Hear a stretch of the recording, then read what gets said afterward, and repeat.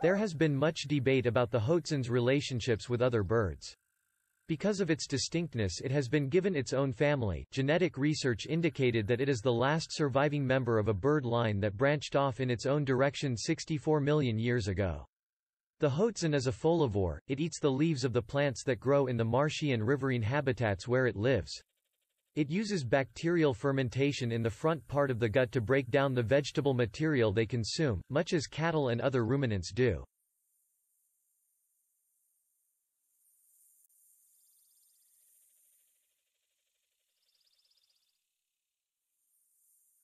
Haast's eagle size and weight indicate a bodily striking force equivalent to a concrete block falling from the top of an 8-story building. Its large beak also could be used to rip into the internal organs of its prey, and death then would have been caused by blood loss. Early human settlers in New Zealand preyed heavily on large flightless birds, including all moa species, eventually hunting them to extinction by around 1400. The loss of its primary prey caused the Haast's eagle to become extinct at about the same time.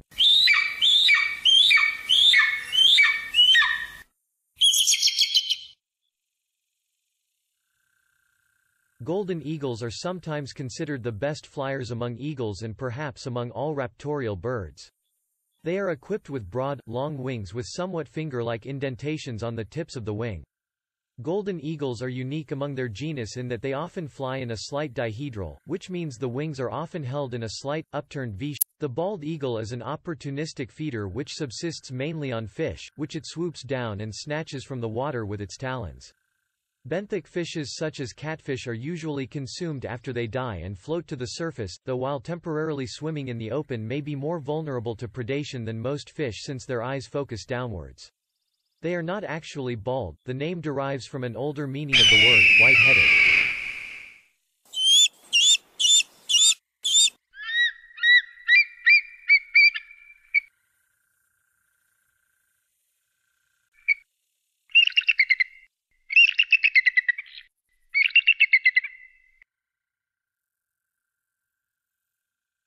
On average, Steller C's eagle is the heaviest eagle in the world, at about 5 to 9 kg.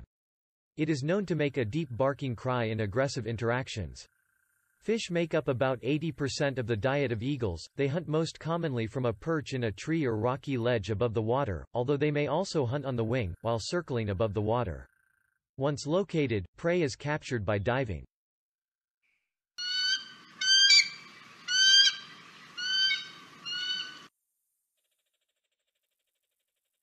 Harpy eagle is the largest and most powerful raptor found in the rainforest. It usually inhabits tropical lowland rainforests in the upper canopy layer. Destruction of its natural habitat has caused it to vanish from many parts of its former range. Adults are near or even at the top of a food chain and are rarely preyed on. Its main prey are tree-dwelling mammals, and a majority of the diet has been shown to focus on sloths and monkeys.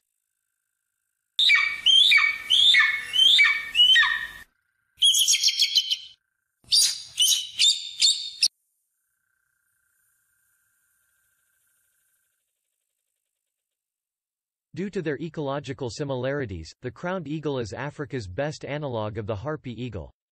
Thanks to its bold and highly conspicuous behavior, it is exceptionally well studied for a large, forest-dwelling eagle. Due to a relatively high level of habitat adaptability, it was until recently considered to be faring well by the standards of large, forest-dependent raptors.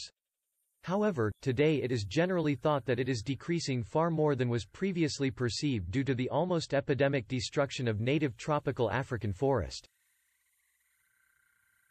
The crested serpent eagle, as its English name suggests, is a reptile eater which hunts over forests, often close to wet grassland, for snakes and lizards. This species is a resident species, but in some parts of their range they are found only in summer. They call a lot in the late mornings from their perches where they spend a lot of time, and they rise on thermals in the mornings.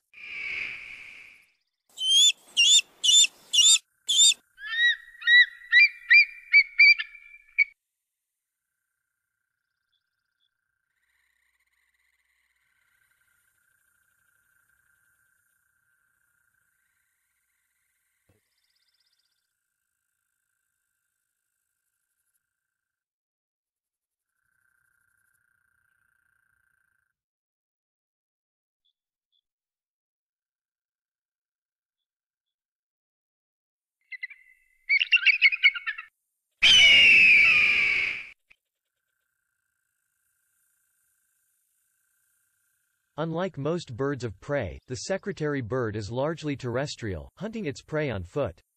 Adults hunt in pairs and sometimes as loose familial flocks, stalking through the habitat with long strides. Prey is often flushed out of tall grass by the birds stomping on the surrounding vegetation. It also waits near fires, eating anything it can that is trying to escape. They specialize in stomping their prey until the prey is killed or immobilized. Its common name is popularly thought to derive from the crest of long quill-like feathers, lending the bird the appearance of a secretary with quill pens tucked behind their ear, as was once common practice. The head does not have feathers. This is an adaptation that occurred because of the rupal vulture's tendency to stick its head inside of its prey when eating. Without the adaptation, feeding would become extremely messy. They have an especially powerful build and, after the most attractive soft parts of a carcass have been consumed, they will continue with the hide, and even the bones, gorging themselves until they can barely fly.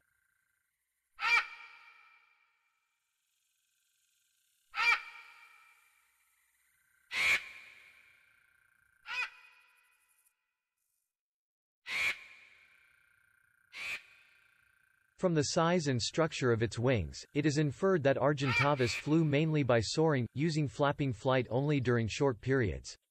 It is probable that it used thermal currents as well. This species seems less aerodynamically suited for predation than its relatives. It probably preferred to scavenge for carrion. Andean condor is the largest living flying bird in the world and, unlike most birds of prey, the male is larger than the female.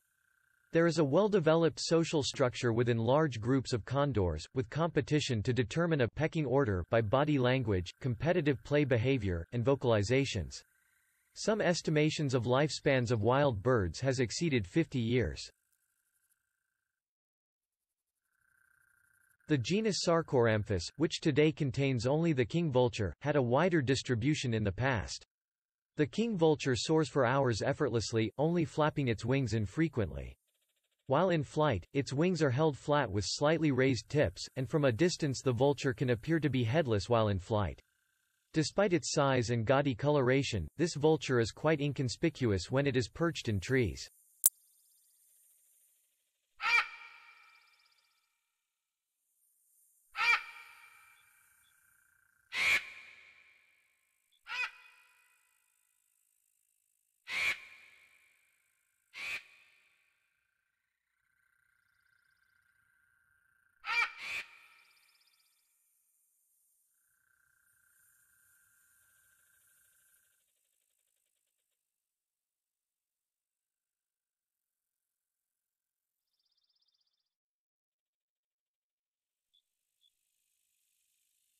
Cuban giant owl was a nearly flightless bird and it is believed to be the largest owl that ever existed.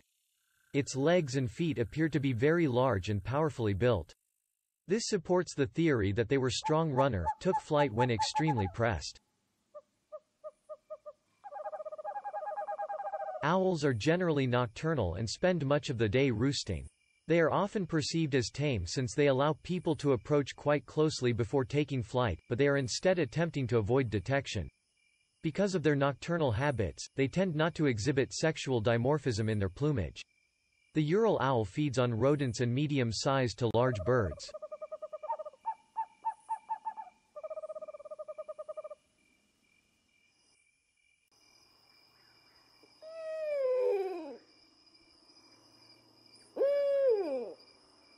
The barn owl is a bird of open country such as farmland or grassland with some interspersed woodland. They are not particularly territorial but have a home range inside which they forage. Small prey is usually torn into chunks and eaten completely including bones and fur, while larger preys are usually dismembered and the inedible parts discarded. The barn owl has acute hearing, with ears placed asymmetrically. This improves detection of sound position and distance and the bird does not require sight to hunt.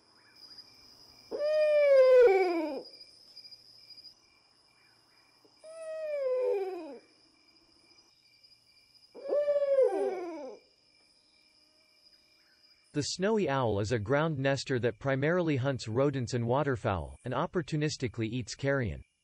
Most owls sleep during the day and hunt at night, but the snowy owl is active during the day. However, they appear to orient themselves into the sun or wind depending on prevailing weather conditions, therefore it is likely that wind and sun orientating are associated with thermoregulation.